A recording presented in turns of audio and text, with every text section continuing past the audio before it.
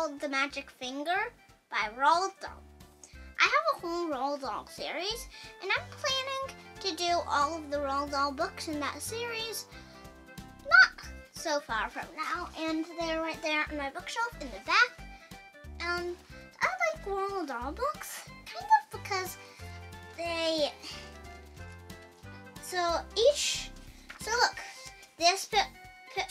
this has a picture, this has a picture, each one has a picture, and they're not the best, and they're not the best pictures. Like, look, they're more of sketches, and it's illustrated by Quentin Blake. Here, look, I'll show you. Quentin Blake. Quentin Blake right there.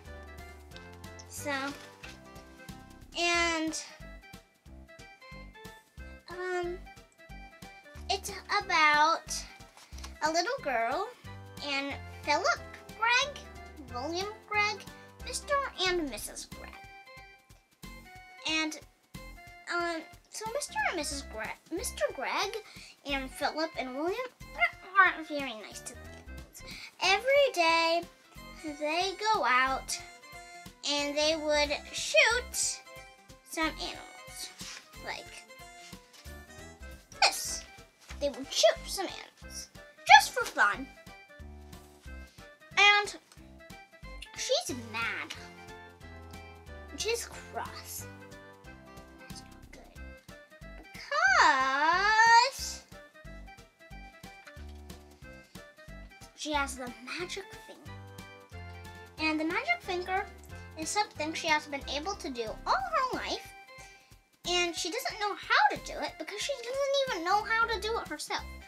But it happens when she gets cross and when she sees red. And then she gets very hot. The tip of the forefinger on my right hand begins to tingle most terribly. So it's tingling, tingling. It's like you have growing pain on your foot, in your hand, on your finger. And suddenly a flash comes out of it. And something electric. It jumps out and touches the person who has made. And each time she does that, it makes something bad happen. So, for example, so that's an easy one, she says to her teacher when her teacher tells her to spell cat. K-A-T. That's what she says. And Miss Winter, our teacher, says, no, that's not right. You're a bad girl. And no, she says, like, no, I'm a good girl. And she's like, go stand in the corner. And then she gets cross. She sees red, and she puts the magic finger on Miss Winter. Stood strong. And guess what happens? She grows whiskers. And then when she turned around, she grew a tail. So it happens, and sometimes like animal stuff happens to things. And she puts it on Mr. and Miss Gregg, and now they're birds with legs that are human legs and a head that's a human head. And birds have arms like that. So they have to go and they have to make a nest. So they make a nest and they live a day as a bird. So then afterwards they come back and they're like, oh, now we're normal again. And so now they're normal people. And so then they realize we shouldn't have been doing this.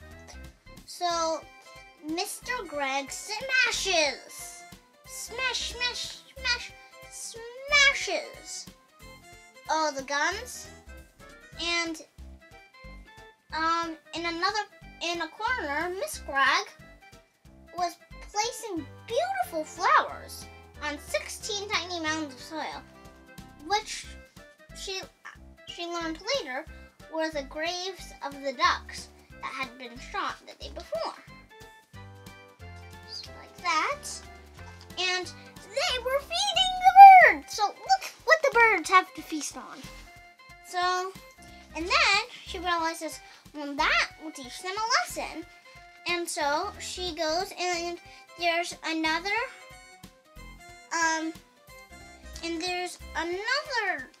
family who likes going out and shooting things. And then she's like, oh, if this taught them a lesson, it will surely taught other people a lesson. So she went and she put the magic finger on everybody who was shooting. And then everybody who was shooting stopped shooting. And this book is a really good book because, as I said, it's magical and it's kind of cool to read. Like, humans turn into animals? Cool!